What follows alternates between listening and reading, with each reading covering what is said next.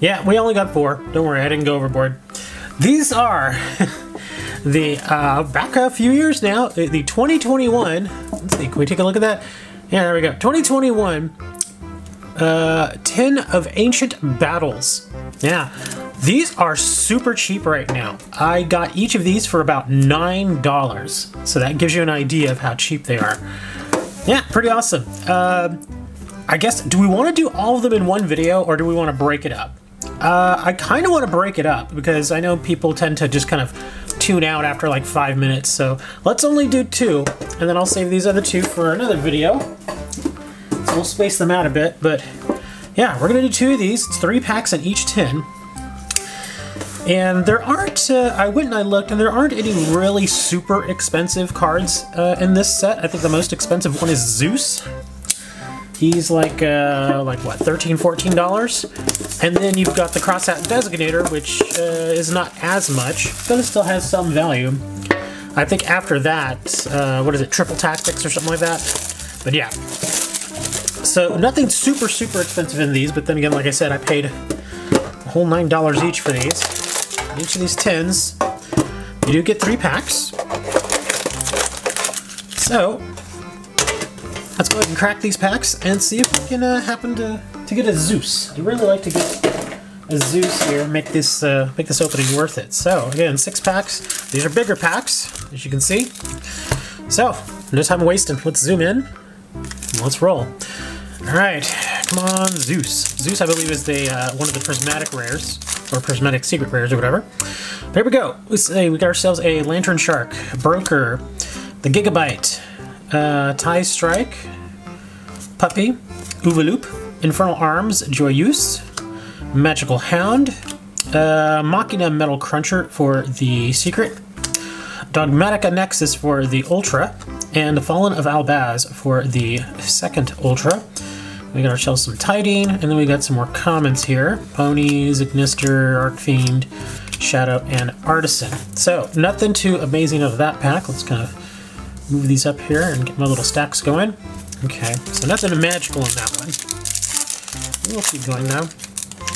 And yeah, like I was saying, I actually found these dirt cheap, just dirt cheap. It took them a little bit to get here, which isn't necessarily bad, because if I can get them that cheap, I don't mind waiting like a week and a half to get them. Alright, so we got ourselves Durandal, Relief, Fusion Deployment for the Secret, Adamancipator, Arisen, Leonite. That's actually some nice artwork, I like that. That's for your Ultra. And then we get the Ash Dragon for another Ultra. Then we got the Jaja for the rare. Got her some Howler, Leafish, Nister, Resonators, Dark Lords, and a Frolic. So nothing too crazy right now. The one reason why I was okay with buying these is because I took a look at the averages per pack as far as average value, and they were actually pretty good. So I should at the very least get my money back on these, plus I'm able to produce a video with it, so why not? There's our Guts, there's our Armory Call. Melfi of the Forest. I love the foiling on that. It looks kind of crazy. What do we got here? We got Ecclesia, the Virtuous, for the Prismatic. Oops, that goes here.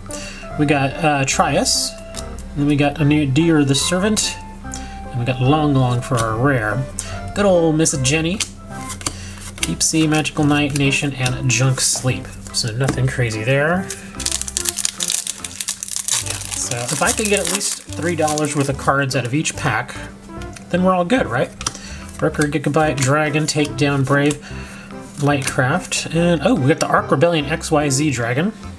Pretty nice. Heavy Ford. Hey, look at that, Raviel, Lord of Phantasms. With a nice little reprint there. It actually looks pretty good there in the Secret Rare. Achichi. Is that Achichi? An Ignister? Okay. And, aw, Ghost Mourner and Moonlit Chill. I love the art on that. That's very pretty. Really nice looking card. And then we got the Chuche.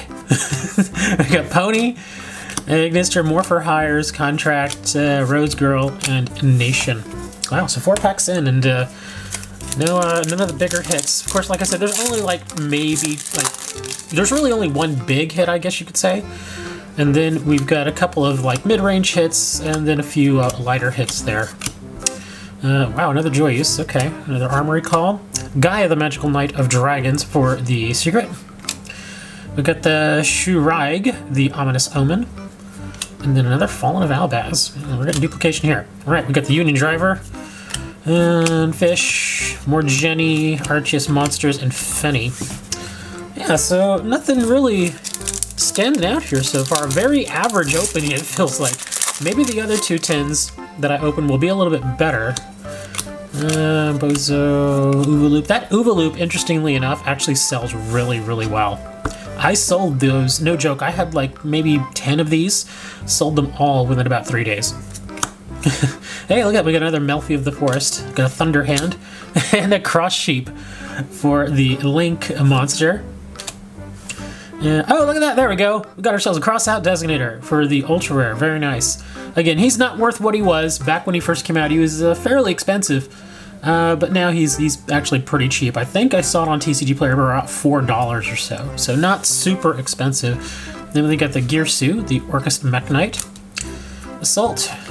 And just a bunch of other random comments here. Jack of Balan. Okay. So we did get one minor hit. Or one moderate hit, I guess. That was our Cross-Out Designator. Like I said, he's about $3 or $4 now. So not super, super expensive, but better than nothing. Like I said, as long as I get my money back on these packs, I'm actually fine with it. Anyway, so this stuff will be going up on the store. So if you want this Cross-Out Designator or any of the other cards here that we picked up, the link will be down in the description to my card store. Head on over there. And I guess we're going to go ahead and immediately get started with part number 2 of that video. So thanks for watching this one. This was part 1. Part 2 should be coming here again pretty soon. Like, subscribe, other YouTuber stuff. And we'll see you next time.